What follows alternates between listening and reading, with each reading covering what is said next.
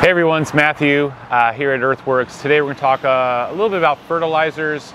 There are a lot of choices out there, and I know that if you don't regularly fertilize, if you're not already accustomed to using fertilizers, that it could be a little daunting when beginning to think about what kind of fertilizers to use, because there are so many choices and so many options out there. And I'm going to break down the difference between the synthetic fertilizers and organic fertilizers. Also going to be talking about solid forms of fertilizer versus liquid or water soluble. So let's go ahead and do it. The main difference between synthetic fertilizers and organic fertilizers are that synthetic fertilizers feed the plant, and organics, although they feed the plant, they're also, and more importantly, feeding the soil. And the biocomplexity that you want to exist in the soil that may or may not already be there thriving. But with organic regimens, you can create a thriving ecosystem in the soil. Just like we want to have a thriving gut flora that digests our food in our stomach, we also want to have a complex flora in the soil as well. And this can happen with organic gardening a lot easier, not as easy with synthetic fertilization methods. But both will feed the plant, and you will get dramatic results by using either.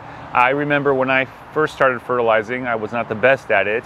I used both slow release fertilizer types, like in a granular form, and I also began experimenting with some of the water solubles. And with the granulars, I remember throwing piles of granular fertilizer next to the trunk of a tree or a shrub, which was not the best place to put it. And then with the liquid fertilizers, I was, you know, just an extra scoop will be that much better, right? But then soon to find out that my plants were actually suffering because I was burning them with too much fertilizer. So first rule of thumb with any fertilizer is use as directed. More is not better. The folks who make these fine fertilizers, they know how they should be used properly and most effectively, so the directions are very good. So follow the directions, number one.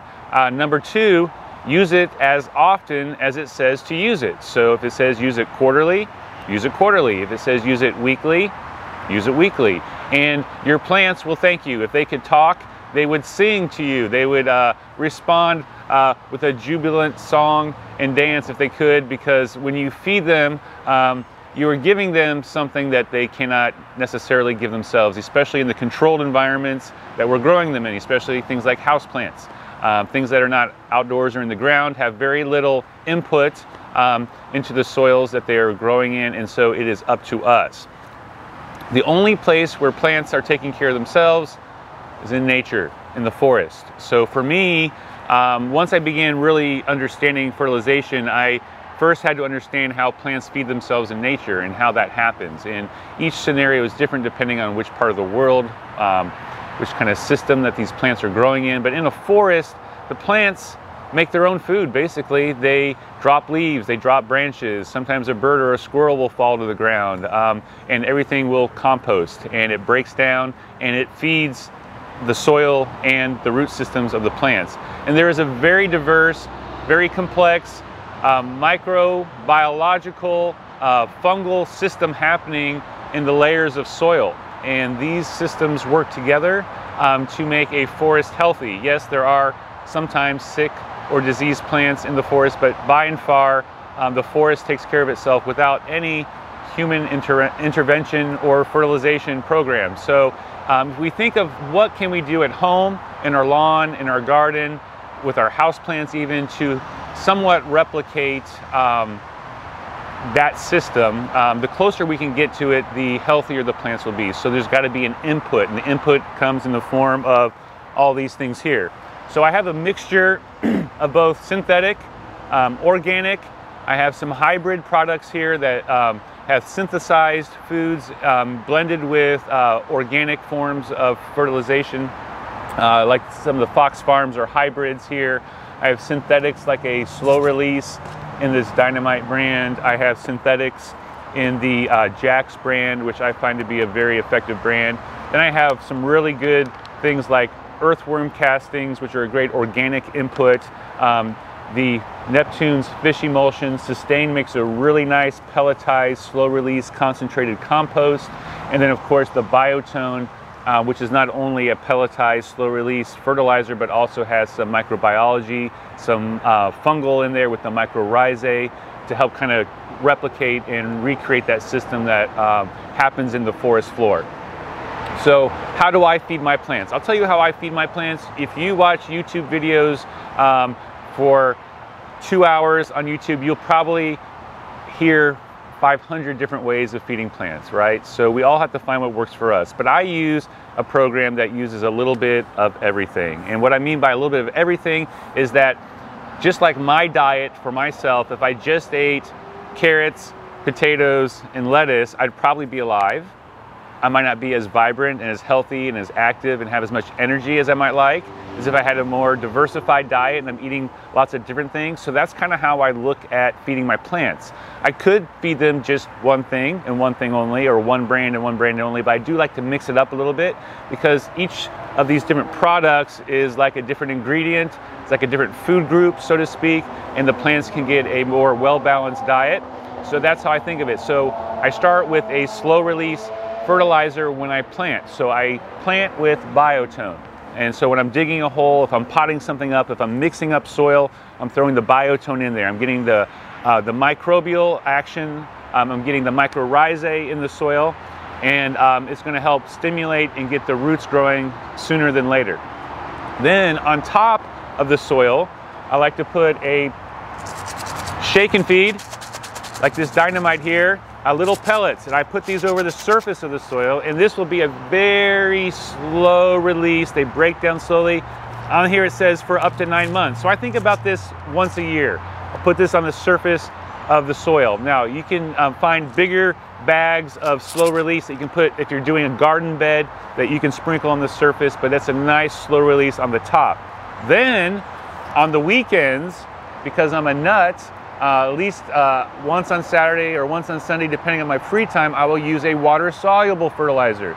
So in my vegetable garden, I will use an organic fish emulsion to feed my vegetable plants. So I will put this in either in a hose end sprayer, which I attach to my hose, or I'll put it in a pump canister sprayer that's pressurized, and I'll spray. Because I could do a foliar feed the foliage, and then feed the soil as well. I can drench the soil with a liquid. I do this once a week for maximum results, and trust me, when it comes to growing herbs and vegetables here, it's a race against time.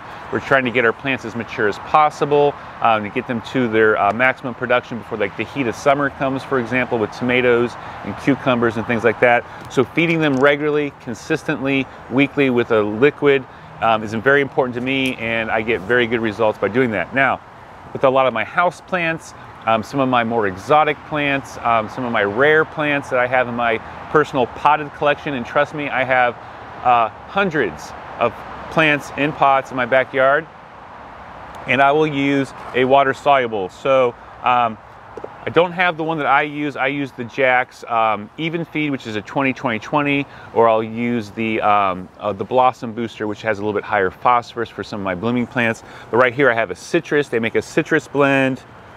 They make a palm blend. They make a house plant special.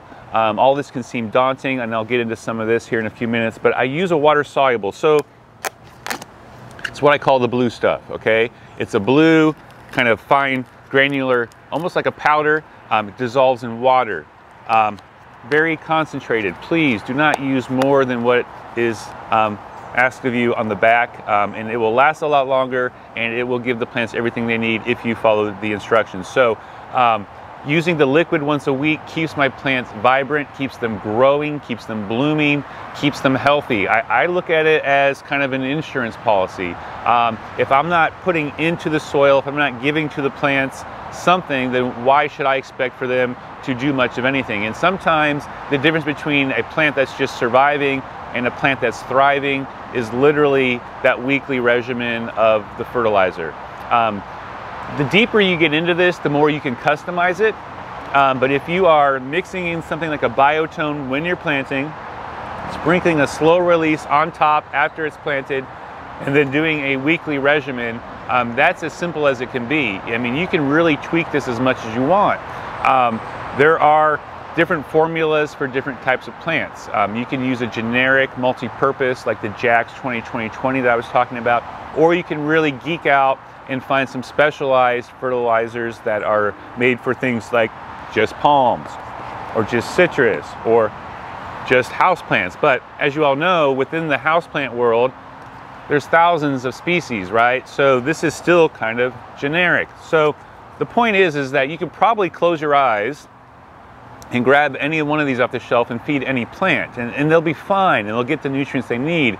It's just that over time we have found out that certain ratios of nutrients plants prefer or perform better under when they're receiving these, but you're not going to kill your citrus tree if you feed it palm food or vice versa. They're going to be fine, and you can give palm food to a houseplant. But why do that when you can get one that's a little more formulated for the type of plant that you're growing? So there's that as well. So remember, the most important thing is to follow the instructions. More is not better. I did mention earlier about me throwing down that granular at the trunk of the tree. So if you have plants in the ground, putting it at the trunk of the tree for some reason is intuitive. But where the feeder roots are actually away from the trunk, okay? So the new, young, fine tips are moving toward the edge of the canopy of the plant. So the edge of the branches of the tree or the shrub or whatever plant it is moving away. So you want to put the granular food kind of in a ring toward the edge of the branching system of the plant, the edge of the canopy. That's where most of the feeder roots are going to be. So that's the most efficient place to put the food. When you're using a water-soluble, I fertilize two ways. I spray the foliage because the plants can absorb nutrients through the leaves, and then after I have drenched the foliage, then I'll use the remainder to soak the ground. And the plants, when they're receiving a liquid fertilizer, they can immediately absorb that. When you're using a granular fertilizer, they are designed to be released very slowly, and so they get a very small amount over a long period of time. So think about it this way: if you have a sick plant and you choose between a granular and a liquid, it'd be much more effective to use a liquid when a plant is struggling or stressed or up against something that is keeping it from thriving, because the liquid will be immediately available. The plant can use those nutrients and can bounce back a lot quicker. If you're going to be relying on just a slow release, it could be weeks, it could be months before it gets enough of those nutrients to be able to get what it needs to do what we need it to do. Swing by Earthworks. We have a large supply, various types of fertilizers. We have the liquids, we have the solids, we have the organics, we have the synthetics, we have the hybrids. We have something for just about any plant. If there isn't something that we have, come talk to me. My name is Matthew. I'm here Monday through Friday. I'd love to talk fertilizers with you guys. Until next time.